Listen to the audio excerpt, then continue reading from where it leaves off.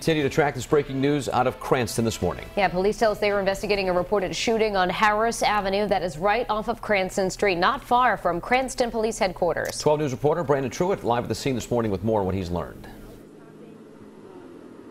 Hey guys, good morning. Police staying relatively tight-lipped about what happened here. Neighbors tell us they heard shots fired earlier this morning. I can tell you there's an object in front of the home here that is covered by a white sheet, and we have moved in a way that you cannot see that, but I want to just get out of the camera frame here and show you kind of what is being worked on right now. You can see investigators really in the middle of the road here. They've blocked off a crime scene that is about 2 houses wide. Now they have been combing back and forth all of these homes on this street on both sides of the street, as well as this nearby gas station where we are stationed now. If we take you to the video to show you what it looked like when we first got here, you can see some of the response, which has since been scaled back just a little bit. I can tell you this is an incredibly emotional scene.